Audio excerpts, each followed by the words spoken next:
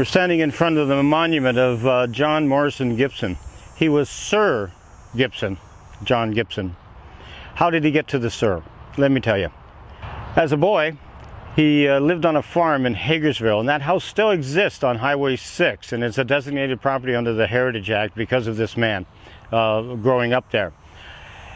He was sent by the family because he was the one that was going to pull the family out of poverty and farm life, and he was sent to Hamilton to the Central School, and he became the head boy at Central Public. A head boy was like a teacher's pet, and what happened was that he had the best marks, and when the prince from England came to open up the waterworks 1859, 1860. What happened was that he was chosen by the principal to turn on the fountain in Gore Park, and he met the prince. In 1866, he was in the 13th Battalion, and he fought at the Battle of Ridgeway, fighting off the Fenians' invasion. He was there. He was a very busy man. He went to the University of Toronto, became a lawyer, came back to Hamilton, and became the lawyer of the city of Hamilton for the rest of his life. In the 1890s, he met another group of men, all named John, 4 of them, and they became known in Hamilton as the 5 Johns.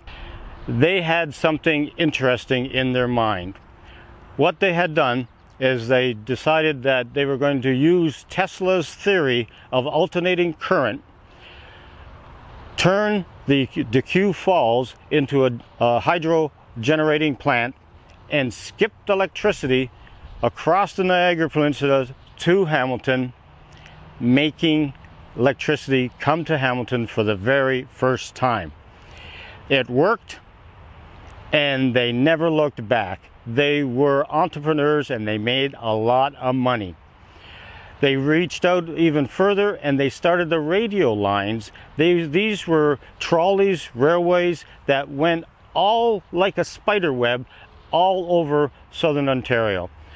One went north to Oakville, one went west to Brantford, one went east to Beamsville, and we had one that also went up to Ancaster, and the trail is still there today.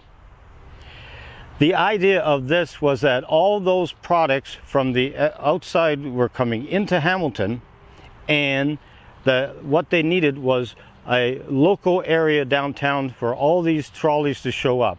It was called Terminal Towers, where Terminal Towers is today. It was the terminal building, and it was the offices of the Cataract Power Company. That is in downtown Hamilton, and everything came in and everything went back out. We were a hub of a transportation system by these guys. He went on to become a politician, and he became the Governor General of Ontario, making him Sir John Gibson.